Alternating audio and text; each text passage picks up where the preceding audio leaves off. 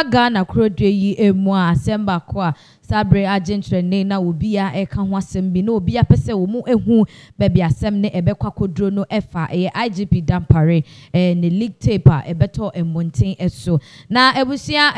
leak tape eba ye hu se amanfo bebre din epiepio metra police fo mpanimfo a wo mo eye adwuma edebo wo my Ghana ne binum bebre din akwakopie mu ye keka na chese COP Alex Mensah edin ewo mu bi superintendent Asari edin ewo mu bi Mr. Alex munyina Eric munyina edin ewo mu ebie ena politician bakwa wonu su din ebepie mu no bugri na abu wonu nso edin etale hu ebie na asema ebetop no so nrada no yeda sorry ya na chese Ghana Police Service for etintim krata so Public Affairs Directorate no womo nsa ehya sia womo etwemu se a police for miensa bia womo ho ebon sa asemu mu bi na empanimfo a ewo mrahye bedwafie etoto womo ano no womo ehye se sa police for miensa we womo ebetwentwe womo adwuma assign na chese police uniform ne de womo entimi enhye fa nkokoye adwuma anase womo timi enko duty post mponkoye adwuma until say womo ebeye nhwehwemu na chese womo ahwehwe ensem ni mu awie anopay yada sorry ya new video bi aba monten so abusua ensem ewo mu ni de na very deep no timi sa asem ni mu do ankasa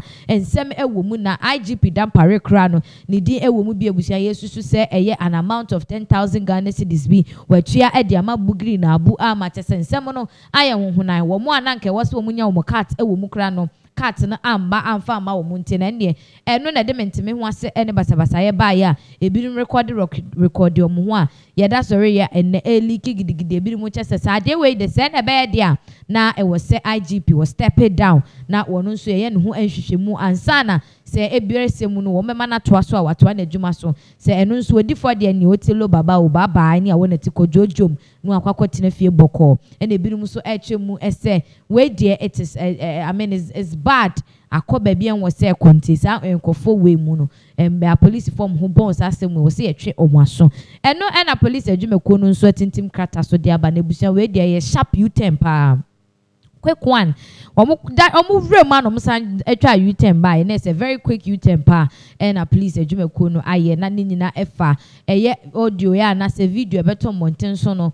kamia yese ema womo nso asesa womo adwen kakra se krata womo edeba yese a police form yensa we atwentwe womo adwuma so na se be womo timi nkoye adwuma enko duty post enhye uniform no omo asan adane womo ano ekasem foforo ebusia ye de krata yi ebeto screens ni so edi ama na yagibra kan ne edi munchire nyina edi abrahwefo eni Ghana fo nyina na me kan edi ama wa eno ene that screens ni so go yutimu se Ghana Police Service for logo ene tai ogboyi efri the Public Affairs Directorate police headquarters ena eba na ushe etifia seminar was a update on police interdiction of 3 officers in Tinache say one more time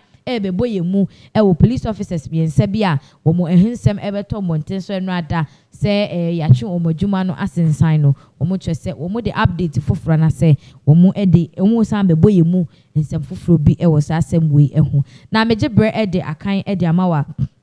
Also, following the interdiction of COP George Alex Mensah, Superintendent Mr. Emmanuel Eric JB and Superintendent Mr. George Lizanda Asari, in connection with the leaked audio tape, the police administration will commence disciplinary proceedings into their conduct upon completion of the ongoing probe by Parliament. Into womu etrema, yes sir, a police form yensanya mebo womu edin. COP George Alex Mensah, Superintendent Emmanuel Eric JB, and Superintendent George Lizanda Asari. Womo ensem we hu se ewo parliament for hwehwemu mu kyeremu se parliament ewie pe police adwumeko no nso efa to mo so se wo mo nso ebeye wo mo ankasa hwehwemu na wo mo etimi ebiebie nsem ani so ama mo hu ba bia asem ne nokre ewo ene se de asem ne esifa na metwaso a wo se in order not to prejudice the ongoing probe, the police administration has suspended their interdiction aha and asem no ewo mo kyeremu se enye se bia akwa omo kotena fi a ebe ha adwen kakra entimi ema parliament emu adwuma tese de wo mo epe no no na adwuma ne entimi enkoso wano enu nti no sa interdiction yi metwe se mbonsan ya yebo wo mo esanye ewo police adwumako nim no wo mo atwentwen so kakra kotel until say ye parliament for ebewie omo nso omo hwehwemu omo wie a na wo mo nso ede wo mo ede atwa so we ye Grace Ansa Akrofi awoye Assistant Commissioner of Police, Director of Public Affairs, wono ena nensa ehye krata ya sigboyi a omode abante na me ne wo kase de abusia krata efri police adwumako no ho eba ye no ada ana etwemu ese police miensa mechre Commissioner of Police George Alex Mensah na afi Superintendent Eric Emmanuel Jebi na Superintendent Alex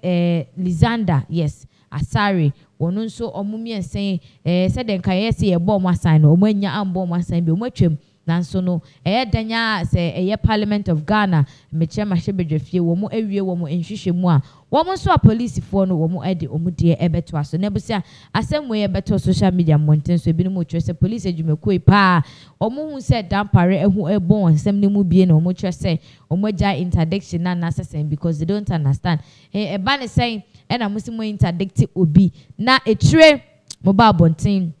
Ebeka Choye say sebe interdiction no madane no U10 pa na make say it was a sharp U10 like U10 na obi ani amba so say ba so mo hweye no na omo etwa U10 na ewie dadada omo tie sikwamu sharp and hurry omo kokora ntene omo komo anim pa esanse omo etwe ma womo dwen ho empanifo tena se toto niema no mahu se ebesese anase efatase womo etwen ema committee no Mature Parliament Committee omo hwehwe sanse mu so ewie ebinom so etwemu ese IGP dampare ni audio anase ni video a ebeto mbonten so ya na fiti enra ekonyina sa video no atrende pa wo bugi na buminim se na office se danyo amanfo bigunu so ne ade omo recording na my own cut na my own share and a dampare this na dampare giving you contract ne ade otimu se ensem no ebi hihye entomase things they cut things when you things they cover things they cut things into Nadia Mino Kase Eric JB and a Superintendent Lizander Asari COP Alex George Mensah wo mo ebetimi akwa adwuma akwa ye jese efata wo mo anase metre se robia ye de amomo e wo so wo mo play e wo police adwumako ni mu no wo mo ebetimi akwa ye esanse empanifo atwentwen asotwe bia na se menka ne se action bia wo mo ede to dwa se nka wo mo ebeye wo mo no empanifo atwentwen so eno na ebinom mo twese we de